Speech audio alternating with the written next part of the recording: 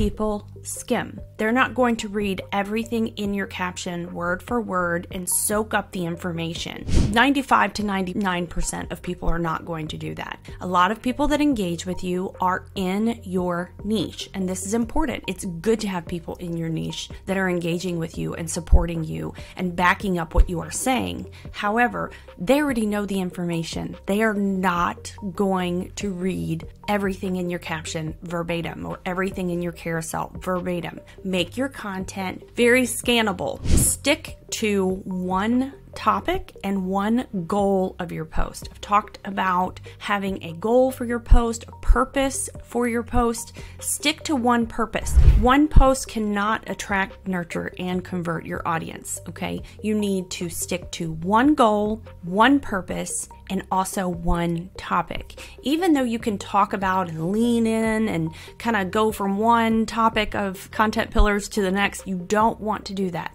That's where things get confusing for people. It's not only confusing, but it seems like a lot more information to them. It seems overwhelming. You want something memorable. You want people to walk away from that post or slide to the next piece of content in their feed and to still be able to remember your post. When you cram a bunch of information in there, it's like your history test. When you didn't remember all the dates, even the War of 1776, and you couldn't remember that, or maybe that was just me.